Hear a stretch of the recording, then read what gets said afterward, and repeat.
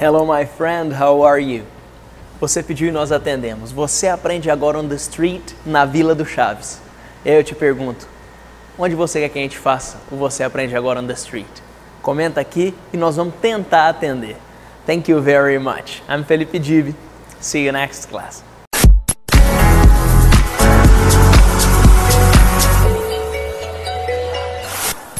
Hello, my friend, how are you doing?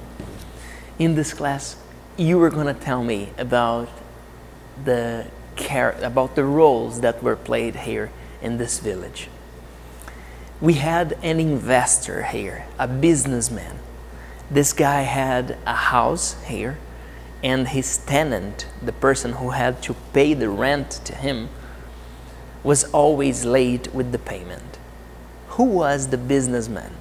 And who was the tenant, the person who had to pay rent for the house? We also had a woman who had a kid, and her kid was very spoiled. Her kid was always crying because of things, and she gave everything to him.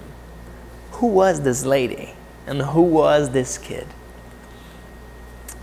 In this village here, we also had a retired woman. At least, I think she was retired. She always wore blue, and she was very, how can I say?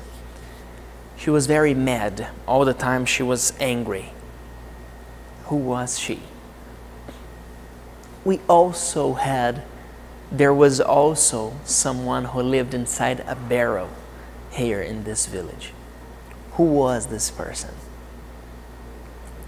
There was a girl who was always crying. She was a student. Who was she? Please comment here about these different roles.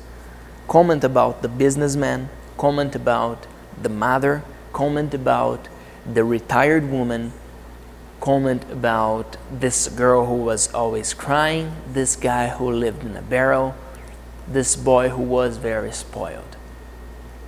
Who was your favorite character? Why? Comment here. Thank you very much. I'm Felipe Gibi. See you next class.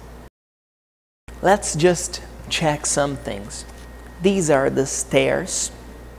The stairs can guide you up the stairs.